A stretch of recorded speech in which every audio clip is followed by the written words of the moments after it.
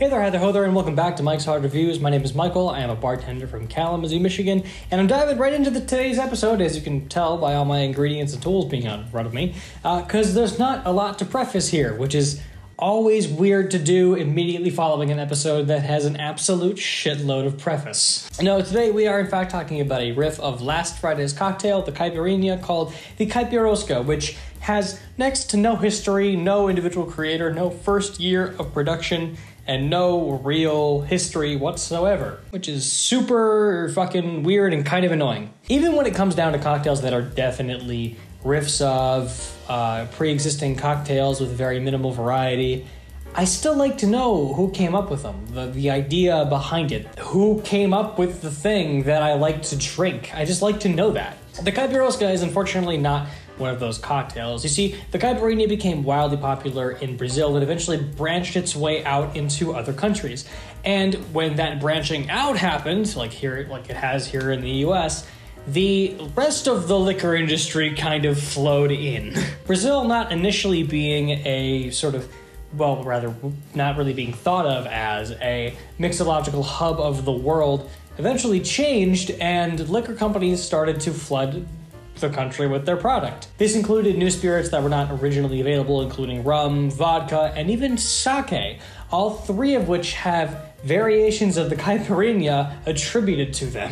This is one of those situations where you've realized your cocktail has become a standard. You sub the base and that is it, and it is now a different cocktail. We have all taken inspiration from this very specific thing and used that format and technique to create our own cocktails. That is the basis of becoming a standard, and that is super, super cool. There are a couple different variations of the Caipirinha, and we're looking at the Caipiroska today, which uses vodka. Now, the Caipiroska is actually a registered name that was taken by Smirnoff some time back, but no one knows who initially coined it or where it initially came from. I saw one mention of it potentially being connected to a small English bar at some point, probably in the 90s, 2000s. I have no proof that that is what happened. Like I had mentioned, liquor companies flooded their products into Brazil, and it's most likely the case that when new products came to be available, Brazilians decided to put them into their favorite cocktails, the Caipirinha being easily the most popular one, and it led to a bunch of different riffs that have different names. Vodka makes a Caipiroska, rum, specifically Bacardi, makes a Caipirismo.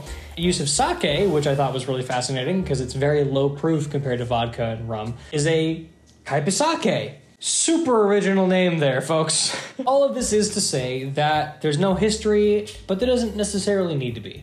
This is one of those very simple variations that is easy to get behind, and for people who are not fans of cachaça, can still enjoy, when people can still enjoy. So let's make a Caipiroska.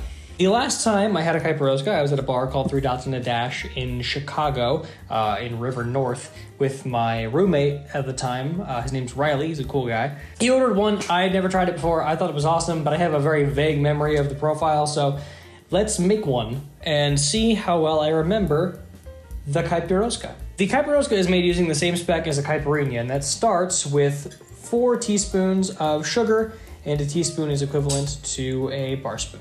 We're gonna go ahead and quarter a whole lime.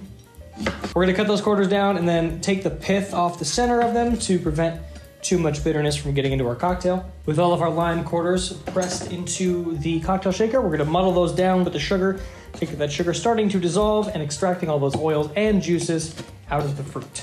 Don't press too hard, you don't wanna make this too bitter, you're just trying to get the juices out and to get everything moderately, very gently combined. Finally, the last thing we're going to need is 2 ounces of vodka. Like I mentioned, Smirnoff is the one who registered this name. So technically speaking, a Caipiroska is probably made, legally speaking with Smirnoff, but vodka's vodka. Use a very nice vodka. Something expensive. That's how you make a good vodka cocktail. I'm gonna throw some ice in here to give this a very, very brief shake, and then we are good to serve. Whole sugar will never quite fully dissolve. No matter how hard you shake it, you will just end up over diluting your drink. So we are just gonna give this a very, very fast, hard blitz to chill it down using just 1 cube of ice in order to prevent over dilution. Tap it up, tap it down, and give it that nice hard blitz. That's it. We're gonna grab a double old-fashioned glass. We're gonna take off the top of our shaker here, and this just gets full open poured directly in. Gonna hit this with just a little bit of extra ice just to fill out the glass and make sure it stays nice and cold. That one didn't break all the way, damn it. And that goes without a garnish, just like a Caipirinha does. That is a Caipiroska. So, with our station cleaned up, let's go ahead and have a taste of our Caipiroska, a cocktail I've had one sip of before.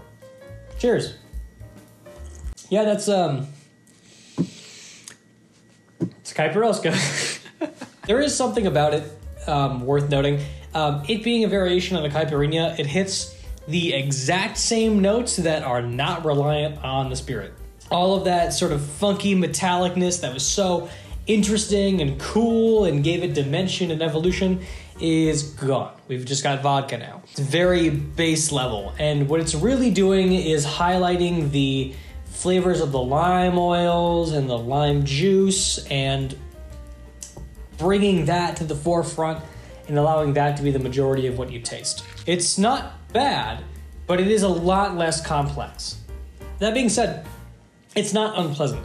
And what's really fascinating about it is that I'm remembering what Riley and I said about it when he got one.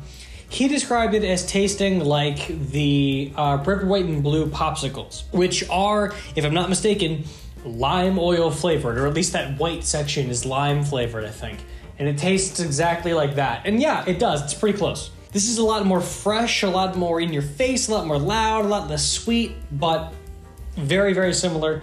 It's the exact same note, if not the exact same presentation. It's really light, lightly sweet, good amount of citrus flavor, a little bit of that vodka impact, that kind of alcohol, the just raw alcohol flavor. It's a fine drink. And I mean, this whole thing is kind of prefaced, even this video is titled under the preface that this is a bootleg Caipirinha. And I find that to be true. Anything that kind of just takes the idea of a recipe and throws a different spirit into it without really thinking about how that spirit affects the profile of the cocktail, which vodka would exactly do because it has no character. That, I think, is kind of bootleg. But the thing is, this is not like somebody trying to fake a Caipirinha. Nobody's passing this off as a Caipirinha. It's Caipiroska. It's a different thing. And what I'm really getting at by pointing out this distinction is that it's not a bootleg because Brazilians most likely came up with it. In essence, the ability to put vodka in it for the sake of people who are not very dedicated to those flavors has allowed them to create a new cocktail to fit that, desire. And I think it works perfectly. I prefer Caipirinhas. There's way more interesting shit going on in a Caipirinha. But that is honestly just as good. And if you don't got cachaça, I will happily order that for the sake of having something reminiscent of it. It's very, very tasty. So it is that time again. Before we go ahead and close out today's episode, I'm going to go ahead and read another entry from our book, Crisp Toasts, wonderful words that add wit and class to every time you raise your glass. How about eat my sass? That's the same joke I did last time, but less funny. Imagine that. We are still in the absent friends section, unfortunately. I do wish there was a way for me to better pull from this, randomly more effectively. But I know that if I were just to flip through pages, I would eventually hit a moment where I pick one I've read before and I won't recognize it in time to choose a different one. Today's entry from Crisp Toasts is read as such. Here's to our faraway friends. May their spirits be with us as soon as these spirits are in us. So that is today's episode of Mike's Hard Reviews. Hopefully you guys all enjoyed another kind of chaotic and shorter Tuesday upload. If you did, go ahead and click that like button and subscribe down below. That's the best way for me to know how I'm doing with the show. I have noticed a little bit of growth recently. I am very happy for that. For those of you who are, coming here for the first time and watching the show, thank you so much for coming here and watching the show. I really appreciate it. If you want to, you can follow me on my socials that are appearing on the screen right now. I don't use them super actively. I try to post on TikTok, at least, 4 times a week, on days that I upload and the days following that. I'm trying to get myself into that. It's very difficult, and I don't like text-based platforms. So TikTok and YouTube are where I mostly reside, followed immediately by Instagram. So follow me wherever you like. There's a chance, maybe, that I'll be there sometimes. That is today's episode of the show. Thanks again for watching, and remember, everybody, to please drink responsibly and have a great rest of your afternoon. Cheers, and I'll see you all in the next episode. Goodbye.